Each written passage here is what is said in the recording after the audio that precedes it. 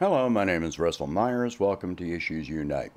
All right, so we all know about the sanctions that are being placed on Russia and what the intent is to isolate Russia economically, etc. The thing that Western media is not going to tell you is that the ultimate fact is that 80% of the countries globally are not sanctioning Russia. So now you hear about the countries that are sanctioning Russia, but you don't hear about how many countries are not sanctioning Russia.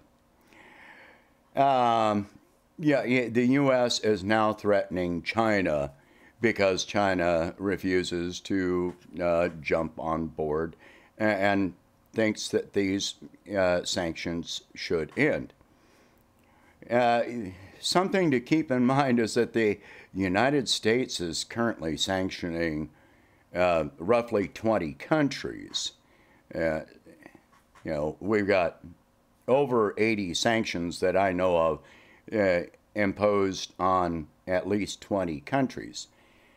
So countries that are not sanctioning Russia, and many of whom, well, I'd say all of whom, are under U.S. sanction. China, Iran, Iraq, Syria, Venezuela. That meeting with Maduro did not go as Biden was planning. They did not agree to what the U.S. was proposing, especially with the timing of it. The fact is, okay, now there is, discussion that Russia may default on some debts. I think most of this is corporate debt. Well, all these corporations pulling out, and most of those companies that are pulling out of Russia, Russia's better off without who? Coke, Pepsi, McDonald's. It's just going to make the Russian people healthier in the long term. They've removed Russia from the SWIFT system. So now there's the talk about Russia defaulting on debt. And Russia has said we can pay our debts, but we're going to pay you in rubles. Well, no, and some lenders are saying, no, we want to be paid in dollars, and Russia's not going to buy U.S. dollars while the U.S. is sanctioning them and leading this war charge on them. That ain't going to happen. Russia's good for their debt, as opposed to the United States. In 2017, Russia paid off the last of their national debt.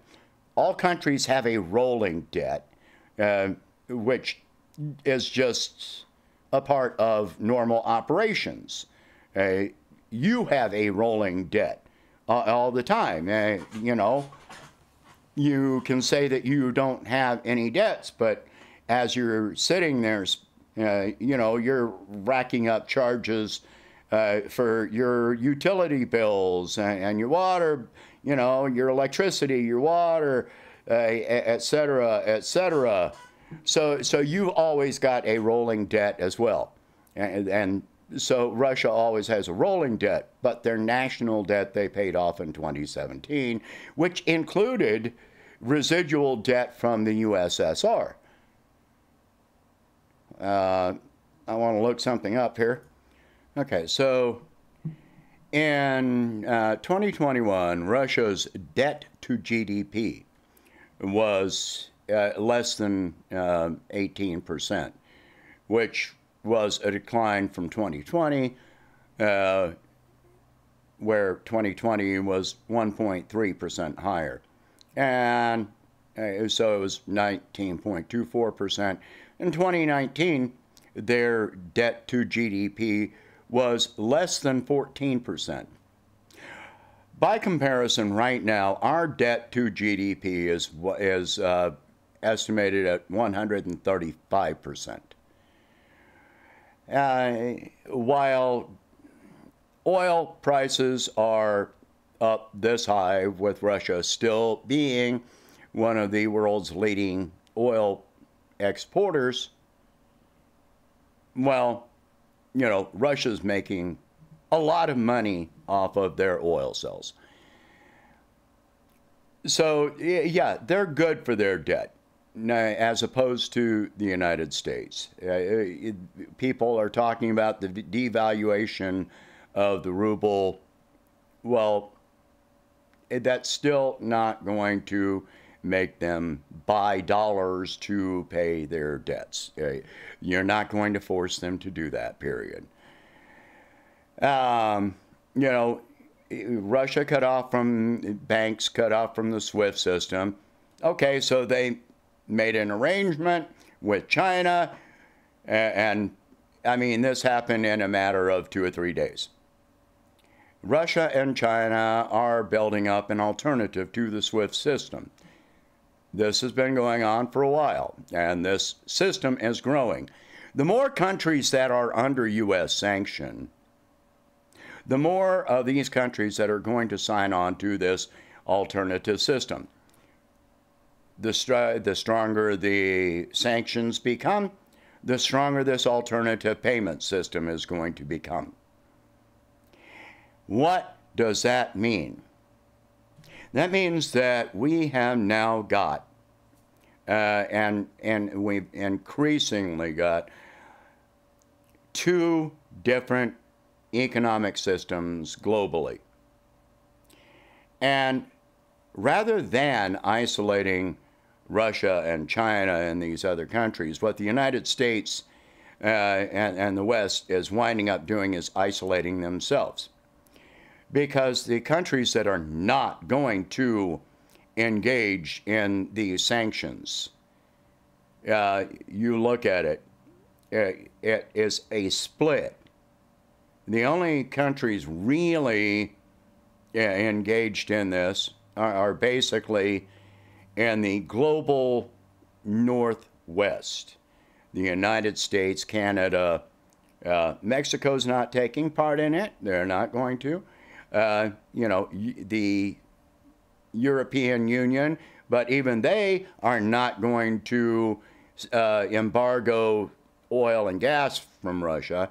And eventually, I've covered before, they're going to wind up buying grain to import from Russia and probably from Ukraine. You know, so the Middle East, even Israel is not going to sanction Russia economically. So the entire Middle East is refusing to engage in these sanctions. Africa, most of Africa, not going to do it. You know, South America, Mexico and South America, not going to do it. So you look at, if you put all this on a map, it's mostly the North and West. The only countries in the East that are engaging in this are U.S. puppet states. You know, look at Australia and the flooding they've got going on right now. They've embargoed coal from China. Their crops, for the time being, have been destroyed by floods. Last year, they had a plague of mice. Yeah, go ahead, sanction Russia and China and whatever. Japan, which is, Japan has just gotten stupid. I used to give them credit for some intelligence, but they've just gotten completely stupid in the last few years. South Korea, and if you look at it, South Korea, every single president for about the last 20 or 30 years has, after they leave office, has been investigated and or convicted of corruption in South Korea. Yeah, I mean, Vietnam's not going to sanction them.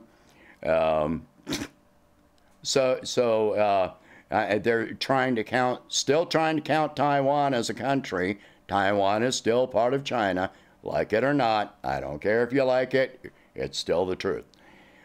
So, there's a big fight going on about, microchips now. Well, certain elements that come from Russia are included in every microprocessor on the planet. And then you're fighting with China as well. What's going to wind up happening here? They say that, Russia and China need software from the United States, and I don't think that's true at all. I'm pretty sure that they can write their own software. So what we're going to wind up seeing is technological advances in the East and countries that are not engaging in these sanctions. You're going to see increased trade among all these countries. Russia and China have increased trade among each other. You got Kazakhstan, you've got India, who is not engaging in the sanctions. All these different countries, Iran and Iraq and Syria, and on and on and on. They are increasing trade with each other, which is isolating the United States and the European Union. In other words, all of NATO. So, they're shooting themselves in the foot at every turn. What this is going to wind up doing is devaluing the dollar. If there's another country, if there is another alternative payment system, the value of the dollar is only propped up by comparison with other currencies. Well, if you remove those currencies from the circulation, you're comparing the dollar to stronger currencies, which means the value of the dollar drops. Okay? That's the way that is going to work. And if you want to cross over payment systems between one system and another, then it's probably going to have to be with hard assets. Gold, silver, oil, name it. Or there's going to have to be one single international currency which no country can control and use as a weapon like the United States is doing.